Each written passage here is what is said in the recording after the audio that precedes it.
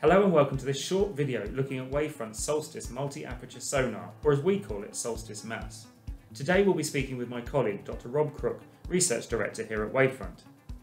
Now before we start talking about Solstice MAS and its advantages over traditional side-scan and synthetic aperture sonar systems, could you please briefly explain what these two actually are?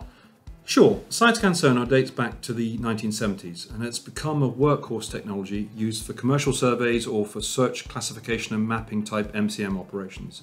It creates useful imagery of the seabed and objects which lie on it. The longer the array of hydrophones or aperture used by the side-scan sonar, the better the picture resolution. Higher operating frequencies create higher resolution imagery, but that's at the expense of range. Synthetic Aperture Sonar, or SAS, seeks to improve this resolution by synthesizing an aperture in the signal processing far longer than the actual physical sonar array. Also, SAS tends to operate at a considerably lower frequency, which helps extend its range. Thanks, Rob. Now, what experience do Wavefront systems have in this technology? Well, our engineers at Wavefront Systems have considerable experience in designing and developing synthetic aperture sonar systems.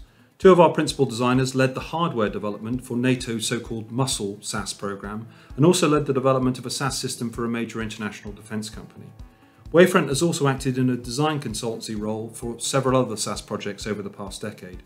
From this experience we've learned that SAS can be very effective, but it is not without its drawbacks.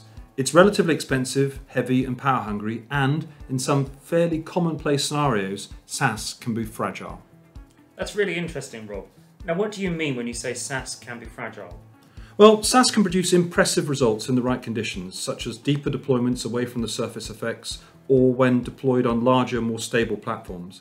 However, SAS can struggle in very shallow water, less than 40 feet deep, or when deployed on smaller, say 9 or 12-inch diameter AUVs. In these situations, feedback from users suggests SAS performance can degrade significantly. And what would that degradation look like, and why does it occur?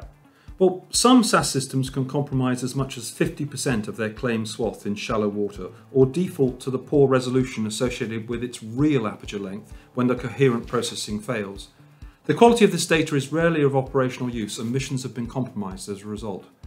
As to the why, SAS performance is adversely affected by higher order multipath interference, commonly encountered in shallow water scenarios. Its performance is degraded by unknown or dynamic sound velocity profiles.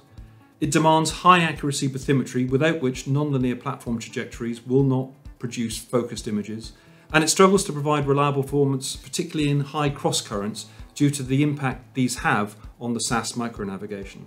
Now, some of these issues aren't unique to SAS, of course, but because SAS seeks to extend the range of conventional side-scan sonar, they have a far greater significance for SAS. And what are the associated operational issues with SAS? Large, heavy, power-hungry systems, complex mission planning due to its achievable range being dependent upon its speed, with higher speeds reducing available ranges, and often unmanageable quantities of real-time data, making real-time processing problematic. Okay, so tell us, what did Wavefront do? So we decided to completely rethink the side-scan tech from the bottom up, with the aim of developing a sensor which blended the high resolution of SAS with the robustness and reliability of side-scan. So, tell us more about Solstice. Well, high-quality imagery is dependent on more than just high resolution. Solstice is therefore designed to provide not just high res, but high SNR and contrast too. To achieve this, we designed Solstice around 5 key technologies: MSAT, multipath suppression array technology; RTAC, real-time auto-calibration; motion compensation; pixel perfect imaging; and last but certainly not least, multi-ping, multi-look. And is this last core technology the one that most clearly distinguishes MAS from SAS? Yes, it's what makes MAS unique and distinct from SAS for sure. Our multi-ping, multi-look tech incoherently combines returns from multiple pings to greatly enhance the image signal-to-noise ratio, which in turn greatly reduces the distracting speckle-type noise so common in SAS imagery. This ability to integrate incoherently allows our multi-aperture processing to be far less affected by navigational inaccuracies.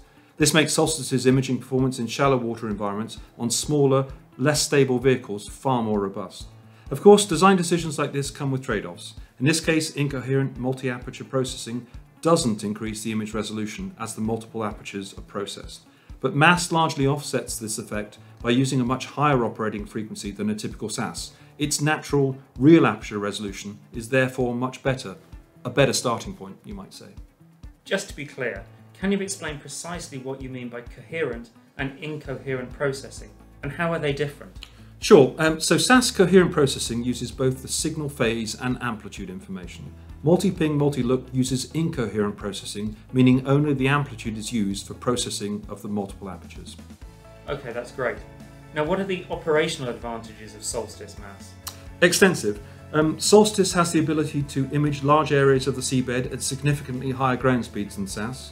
Its low 20-watt power draw dramatically extends search, classify, map mission durations for AUVs, and this allows the sonar to be used alongside identification systems such as Voice's laser line scan in our latest L3 Harris IVA 4 recon module. Mission planning is simplified due to the constant range swath, and that all the advanced mass processing can be performed on board the vehicle itself in real time, producing manageable quantities of data that are available for third-party software packages such as automated target recognition algorithms. Are you continuing to develop Solstice? And can you share any future developments? Yeah, sure. We pride ourselves on maintaining relationships with our end customers, listening to their real-world experiences of sensor tech, and using this information to help guide our development and improve our products.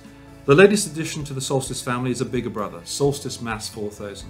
It's now being sea-trialled and has already achieved SAS-like a long-track resolution within a power budget of just 24 watts. We think the imagery speaks for itself, and I think it's available to see on our website. Thank you, Rob. Yes, it is available on the website, and if you visit our YouTube channel, there are more videos there on Solstice and our other product lines.